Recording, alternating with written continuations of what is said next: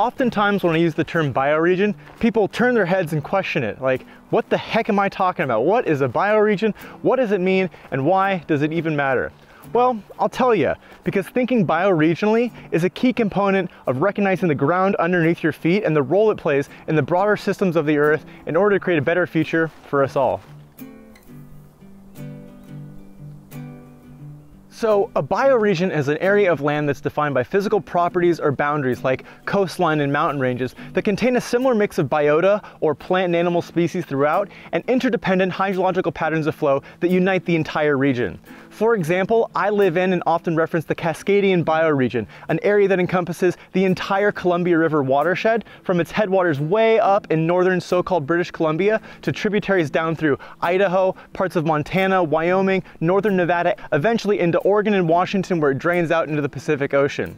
In this area, all of the rain or snow that falls on the western side of this basin eventually drains out through the Columbia River, uniting the entire region.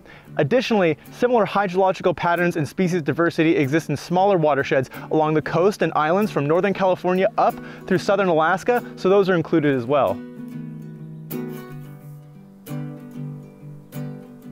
No matter where you live on this planet that we all share, you are part of a bioregion in a similar manner. And these bioregions ignore the arbitrary straight lines created by humans in the form of roadways, counties, and countries.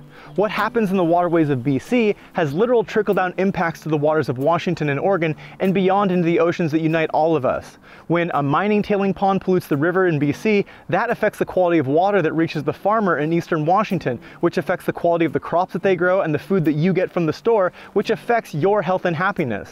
When overfishing off the coast of Alaska affects salmon returns in BC, or dams along the Columbia River affect how many are able to swim back to their native spawning grounds, that affects the food source for wildlife and human populations, which impacts the nutrient loads within these forests, which affects the health of these forests and determines how resilient to wildfire they may be, which puts rural communities at risk throughout the entire region. See, everything is interconnected beyond our myopic, linear way of human thinking, and once you're able to see this, it affects your values and thus the choices you make.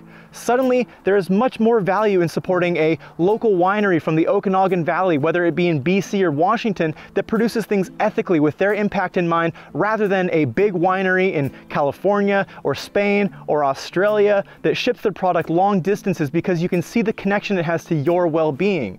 You can see the literal physical connections between a mining project in BC and its impact to the health of the Salish Sea and the communities that depend on that for livelihood, or a company's use of pesticides in logging operations in Oregon relative to the health of the estuaries that support juvenile salmon development from BC waterways. From big to small, every choice we make and action we take impacts those around us. And thinking bioregionally allows one to realize that many of the issues that we talk about in silos are not limited to one little region or community, and that they have bigger cross-border implications that impact the quality of lives that we all live.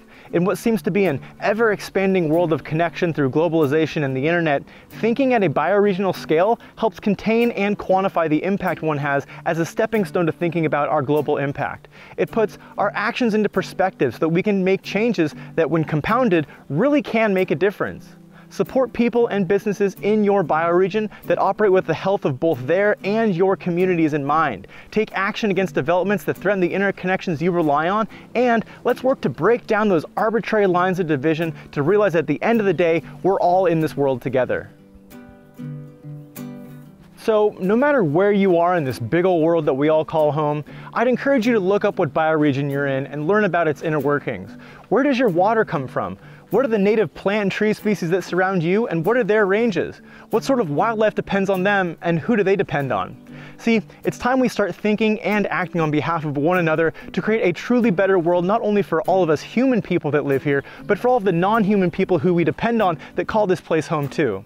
After all, we're all going to be facing some pretty challenging and difficult times in the near future with the impacts of anthropogenic climate change, from droughts to storms to floods and extreme wildfires, and the only way that any of us are going to get through any of that is together.